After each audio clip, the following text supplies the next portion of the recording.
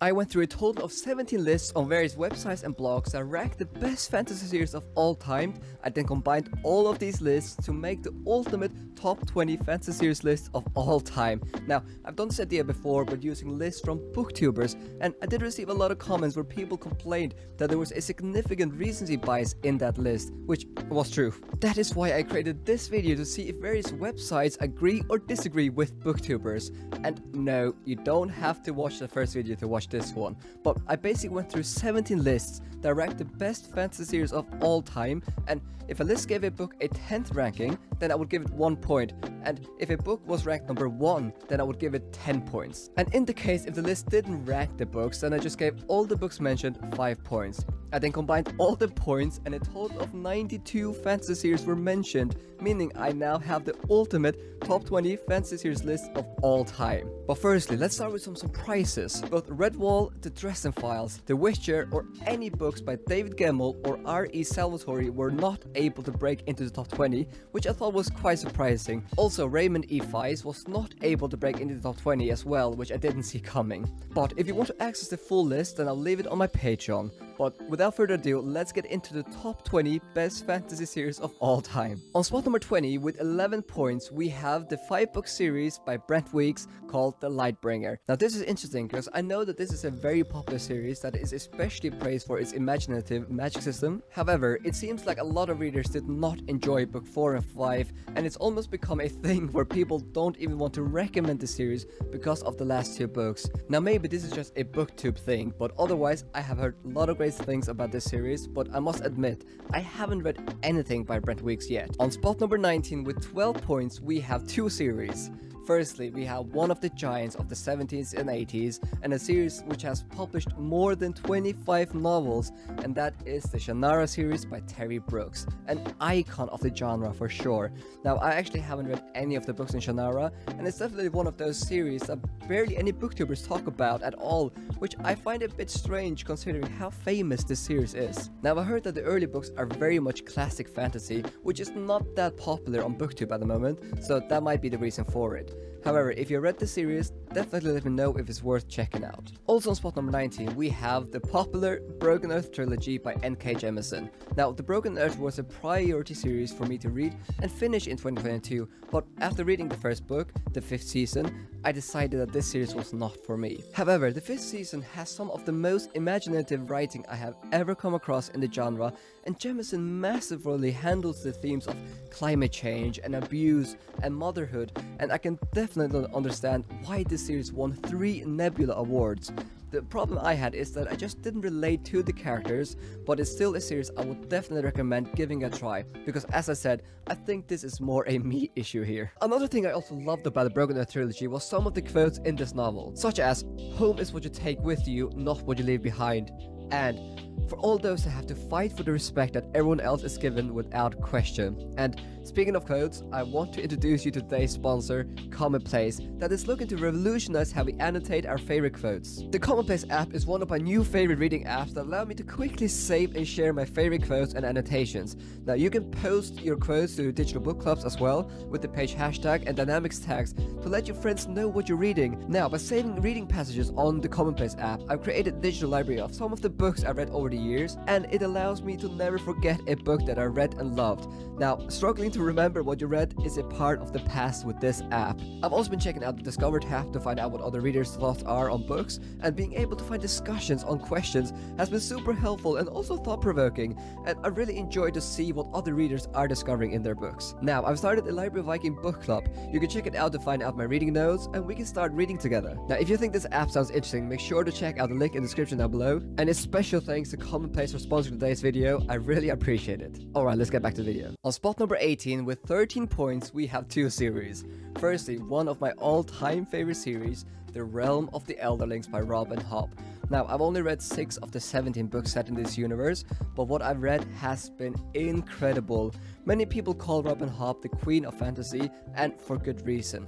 Hop's ability to write character is some of the very best I have ever come across in fantasy, period. Yes, Hop's books are slow paced, but they are so beautifully written, and her books really pull at your heartstrings. Now, I will be continuing this series this year with the Tournament trilogy, and I just can't wait. The other series on the 18th spot is the iconic Dragon Rider fantasy series, The Dragon Riders of Pern by Anne McCaffrey. Now, this is also a classic in the genre and also one I want to give a read this year.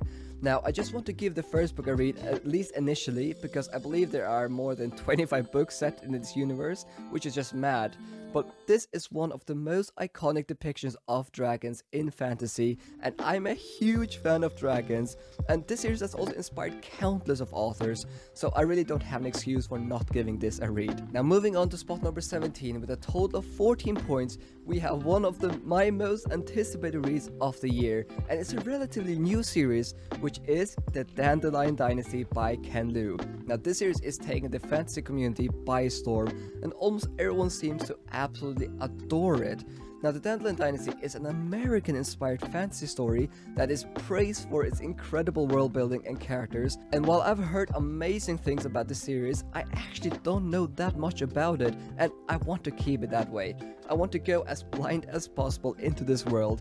However, I did chat with Ken Liu for my Patreon interview a couple of months ago, and I was absolutely amazed by how much thought he has put into the world building, so I'm really excited to give the series a read. On spot number 16, with a total of 15 points, we have two series. Firstly, we have the iconic Grimdark series, The Chronicles of Black Company by Clem Cook. Now, this is also a series that is incredibly iconic, but also a series I don't know that much about. I know Jimmy from the Fantasy Network really enjoyed the first book in the series, and speaking of Black Company, the other series on spot number 16 is a series where the author got a huge inspiration from The Chronicles of Black Company, which is Malison Book of the Fallen by Steven Erikson. Now, Malison is praised for its absolutely insane world building, set in a world that literally has hundreds of thousands of years of history. Now, I did try this series last year, and I was absolutely overwhelmed by the complexity and scale of the story. It is like nothing I have ever read before, and while this series didn't work for me personally, I can definitely say that Erikson is one of the most ambitious authors of our day. Now, I made two videos discussing my experience with this series, if you're interested. Now, on spot number 15, with a total of 20 points, we have The Earthsea Cycle by Ursula Le Guin. Now, Le Guin is without a doubt one of the most influential fantasy and sci-fi authors of the past century, and her depictions of dragons is one of the most iconic there is. Now, I gave the first book in the Earthsea Cycle a read last year, and while I appreciate and understand the influence this series has had on the genre, I really didn't vibe with Gwyn's prose. Maybe I'm just not smart enough. But it is a series I do want to give another try because, as stated, I love dragons, and people keep telling me that the dragons in Earthsea are some of the best out there. On spot number 14, with a total of 21 points, and I'm so excited about this one, is The Gentleman Bastards by Scott Lynch. Yes, I know I've only read the first book in the series, and yes, I know that this series is unfinished, but Lies of Loch Lamora was my favorite read of 2022, and it's one of the greatest books I have ever read.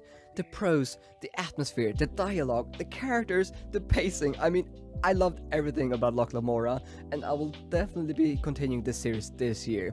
It is quite incredible that this series is ranked this high, considering it hasn't had a release in 10 years and is also unfinished, but this just goes to show how much people love this series. On spot number 13, with a total of 22 points, is a big surprise, which is Percy Jackson by Rick Riordan, one of the most popular middle grade fantasy series ever to be written. Now, this series wasn't popular in the Faroe Islands where I'm from, so the hype surrounding this series never really came to my country. But now that I'm living in the UK, it feels like I missed out because there are so many people that grew up reading this series. Now, the fact that this series is ranked this high just goes to show how far nostalgia can take you. On spot number 12, with a total of 23 points, we have one of the most popular Grimdark series ever, The The First Law by Joe Abercrombie. Now, The First Law is an excellent example on a modern fantasy where there is very little exposition and a lot of dialogue, but it just works. Now, Abercrombie is known for being one of the best authors in the game when it comes to writing characters and dialogue, and while most of the characters in this series are horrible human beings, you end up rooting for them, which is pretty mad. Now, I read 8 of the 10 books set in this universe, and I'm planning on reading the last 2 this year, so yes, I am definitely a big fan. Please pick this up if you enjoy grimdark fantasy. On spot number 11 with a total of 29 points, we have another unfinished series, which is The Kingkiller Chronicles by Patrick Rothfuss, a series I haven't started since it seems unlikely that we will ever get book 3. But this series has a huge fan base, and the first book in this trilogy, The Name of the Wind, is loved by almost everyone who picks it up. While I haven't read it yet, I will definitely get to it someday. I'm just not in a hurry since Rothfuss isn't in a hurry. Moving on, we are now getting to spot number 10, and it's getting really interesting. At number 10 with a total of 30 points, we have one of my all-time favorite series and one of the most influential series that got me back into fantasy, which is The Dark Tower by Stephen King. Now, this series opened my eyes for what fantasy can be. This series is absolutely insane and blends different genres together and becomes really meta in book 5, 6 and 7. Now, I really think that The Dark Tower is one of the greatest series I have ever read. It is so imaginative, creative, and it's not like nothing you will ever read.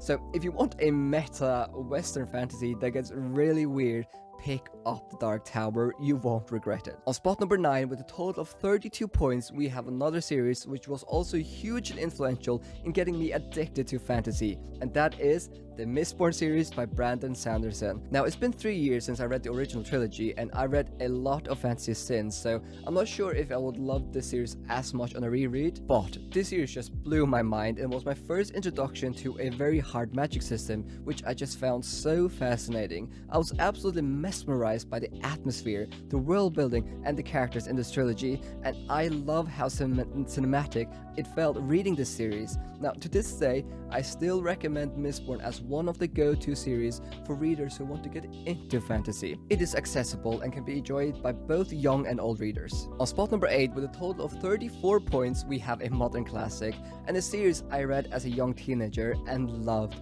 which is His Dark Materials by Philip Pullman. Now, this series is criminally underrated in the booktube community, if I'm being honest, and it's definitely a series I would love to reread one day, considering it's been more than a decade since I read it. However, still to this day, I think that this series has some of the best animal companions I have ever come across in fantasy, period. I just loved how magical and fun it was reading these books. So if you're a teenager or if you have young kids, then this is a series that is great to check out. And even if you're an adult, I still believe you will enjoy this one. On spot number 7 with a total of 36 points, we have arguably the most iconic children's fantasy series ever to be written, The Chronicles of Narnia by C.S. Lewis. At the point of recording this video, I'm actually working on a video on how Narnia went from being loved by everyone to almost disappearing from everyone's minds, so please check it out afterwards. Narnia is a Christian fantasy, meaning almost everything in this series symbolizes Christian truths, and if you're a Christian, which I am, then you will be able to catch a lot of those details. Now, I would still argue that non-Christians can enjoy the series. It is whimsical, it's fun, and it's just a really great adventure. I mean, there's just nothing like the world of Narnia, and if I had to choose one fantasy world to live in, then I would choose Narnia, because almost everyone in this world is so nice. On spot number 6 with a total of 40 points, we have the most popular absurdist fantasy series ever to be written, Discworld by Sir Terry Pratchett. Now, this massive 40+ book series is known for being absolutely absurd, yet analyzing very deep and thought-provoking themes. Now, I've only read 2 Discworld books, but I was truly astounded by Pratchett's ability to analyze themes of religion, death and morality in such an absurd setting. Now, these books are absolutely iconic and are great palate cleansers, so if you want something more lighthearted, fun and weird, then try out this massive series. We've arrived at top 5. At spot number 5 with a total of 49 points is one, if not the most iconic fantasy series of the decade, Harry Potter by J.K. Rowling. Now this was probably the first fantasy series I ever read, and if you are from my generation and you are a bookworm, then you will remember how iconic this time was when these books came out. Now I don't think we will ever see such hype for a new release again as the hype generated from the Harry Potter series. However, I've only read this series once, more than a decade ago, so I'm not sure if it stands the test of time, but nonetheless, it's incredibly iconic. On spot number 4 with a total of 50 points, we have one of the most popular ongoing series, The Stormlight Archive by Brandon Sanderson. Now this series has taken the fantasy community by storm, and almost everyone seems to love it, and for good reason. I read book 2 last year, and it ended up becoming my second favorite read of 2022. Stormlight Archive is such an epic tale, but also has an accessible writing style, which is definitely one of the reasons why people love it so much. The amount of incredible character moments in the first 2 books in the series is just simply astounding. I definitely understand the love for the series, and I'm really excited to read Oathbringer later this year. On spot number 3 with a total of 78 points, we have one of my all-time favorite series, the massive Wheel of Time by Robert Jordan. Now this was also one of the first series I picked up when I was getting back into fantasy, and I just loved it. Yes, there are so many issues with the series, but I don't care. The character dynamics is some of the best I've ever come across in fantasy. The world building is S tier, and the whole journey you go through is just incredible. I mean, these characters you are introduced to in this world will stay with you forever because they are just so well realized, and finishing the series is one of the most satisfying yet sad experiences you can have.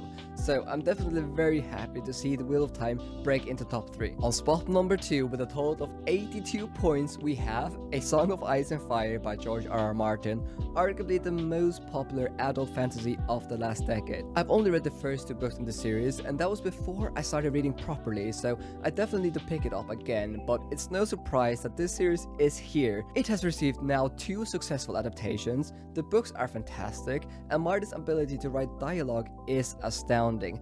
Now I feel like everyone knows about this series, so let's just move on to spot number 1. At spot number 1, with a staggering 103 points, we have The Middle-earth Universe by J.R.R. Tolkien. Obviously, it is no surprise to see this series as number 1. It is probably the most influential series to be ever written and has literally shaped fantasy as we know it today. Thoroughly well-deserved ranking in my opinion, and this series has stood the test of time, which is great to see. So that is it. Did you spot any surprises on this list? Thank you so much for watching, and if you want to support what I do here, please check out my Patreon. And speaking of Patreons, a special thanks to my patrons who support what I do here. I really appreciate it.